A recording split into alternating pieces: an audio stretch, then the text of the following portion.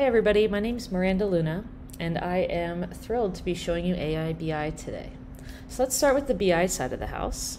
Dashboards and reports aren't going anywhere, and in AI BI dashboards, we want to make sure you have all those capabilities you need to generate and share robust reports. So let's go ahead and make a new chart. Let's say maybe pipeline by region.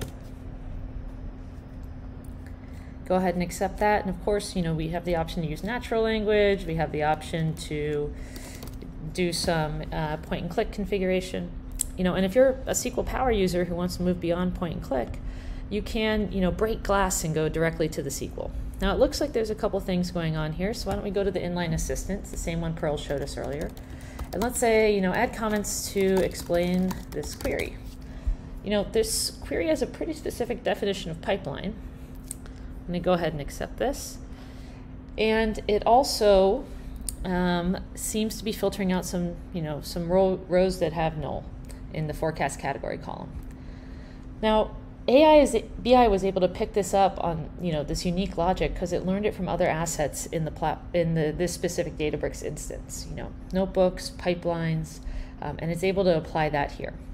Now, the intelligence layer of AI BI is obviously very exciting, but it's important to make sure we have all the capabilities we know and love. So we can go ahead and publish.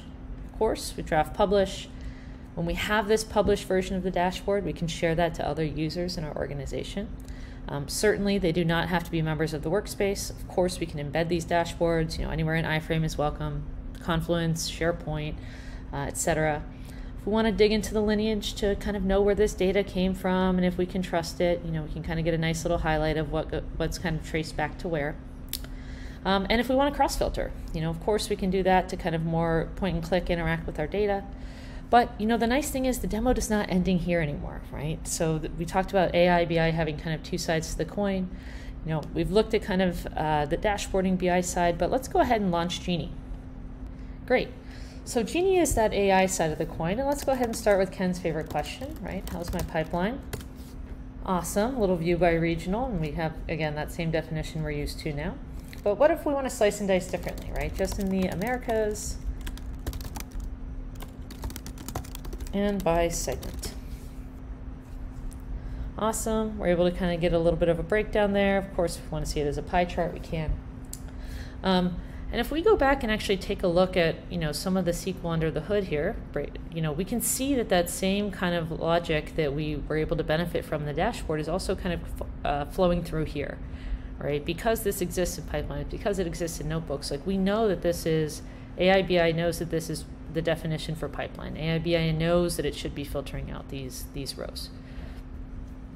Great. But again, of course, what makes Genie such a powerful complement to the dashboard is that we can go beyond just what was kind of in that pre-baked view. So we can ask, who created the most pipeline?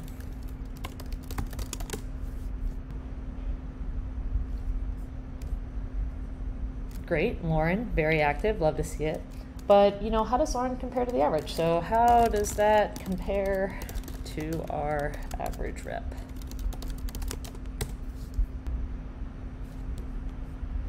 Great, so we can see, how Lauren is doing versus the average. But remember, Ken also talked to us about, incomplete semantics, right? So we looked at messy data, we looked at unique business rules, but messy semantics, let's really challenge Genie and ask it something totally new, something that doesn't exist in the dashboard of the data model. How about which customers churned in America? Okay, that's great. Genie's not able to answer that and is not going to hallucinate an answer. We'd love to see that. It doesn't know the concept of churn.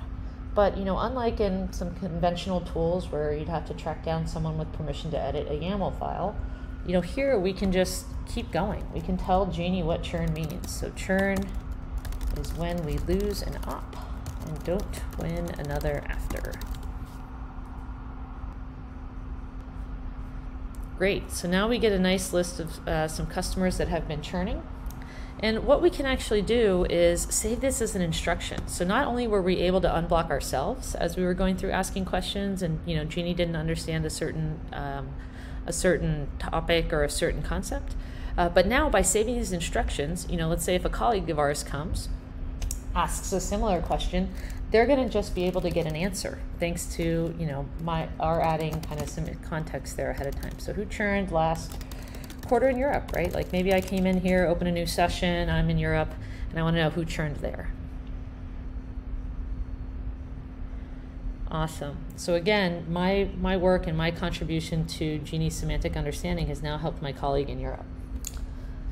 But, you know, the nice thing here is that now, you know, not just is the rest of the team benefiting, not only was I unblocked, two very good things, the idea of churn is also now something Genie really, truly, deeply understands. So let's ask it another question. What was our churn rate last quarter by region? Awesome. So now we're able to kind of get a view of not just churn customers by region, total customers, and the churn rate. We can also, if we want to just get a nice little visual there, we can. So today, we've seen how AI BI provides really an army of AI agents behind the scenes and part of a compound AI system that facilitates, you know, accurate and ongoing dialogues with your data. And we saw how we could navigate those three challenges Ken outlined with traditional BI just bolted on LLMs, right? We were able to wade through some messy data. We saw our business rules that were unique to us applied consistently. And we were able to kind of work past a situation where there were incomplete semantics. So that's AI BI in a nutshell. And let me tell you what, we cannot wait to see what you do with it.